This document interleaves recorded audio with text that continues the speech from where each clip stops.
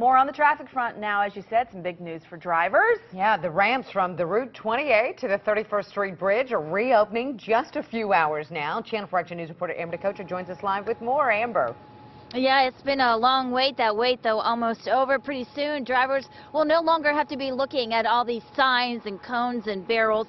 That's because that 31st Street Bridge, the ramps leading to it, are about to open. This is going to be huge for the roughly 60,000 drivers who use this every day. Around 9 a.m. this morning, the Route 28 ramps in both directions will reopen. Drivers will be able to access the 31st Street Bridge to 28. It's been closed, though, for a few years. PennDOT had to shut it down to create a grade separated interchange. The inbound and outbound lanes are now separated by barriers instead of yellow lines.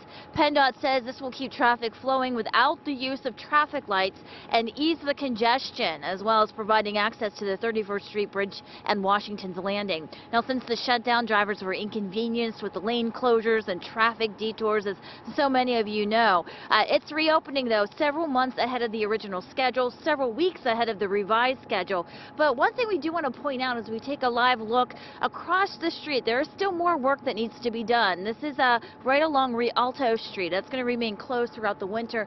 They have to still finish the project. But again, the good news here, around 9 o'clock this morning, all these signs will be coming down, much to the pleasure and much of the joy so many of these drivers are going to be feeling as they've been inconvenienced for several months.